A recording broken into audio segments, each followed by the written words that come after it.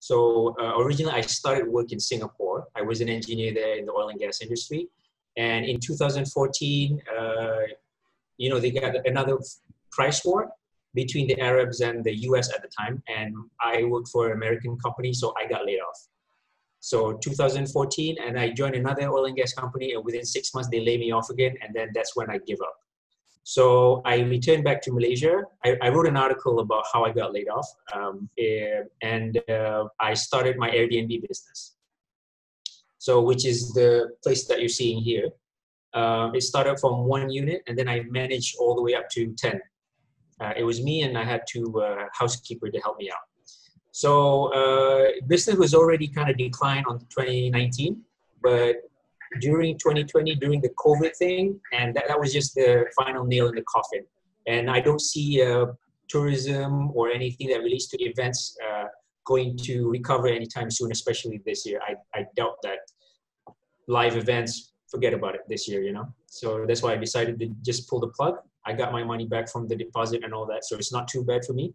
But yeah, it's still it is the end of my Airbnb venture after 5 years. I did manage to get a bit of a stimulus during the first few months of PKP. It wasn't a lot. I don't think it really helps out, quite frankly, because my business already closed down.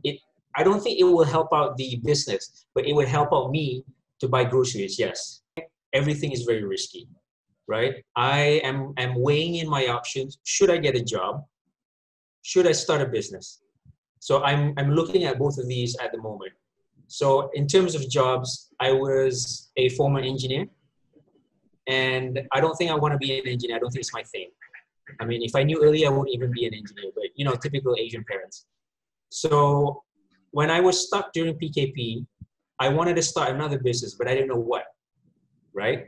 But then being stuck in my room for like 3 months, 4 months, something like that, I was bored out of my mind. I didn't know what to do.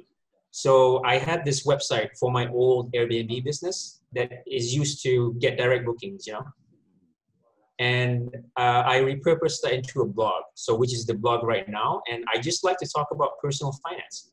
And that's how it started. And then, after a while, apparently some people like my writing. And I thought, maybe I could be a writer. So these are the jobs that I was looking for, is either a content marketer, digital marketer, something along those lines. And the highest job that I could get before PKP was 5,000 ringgit. And that was a technical writer. So you're a writer, but you write really technical stuff. So as engineering background, it really suits me. I don't think a lot of people can handle it. It's too technical. But I turned it down at the time because I thought it would get better. Little did we know, the whole world crumbled.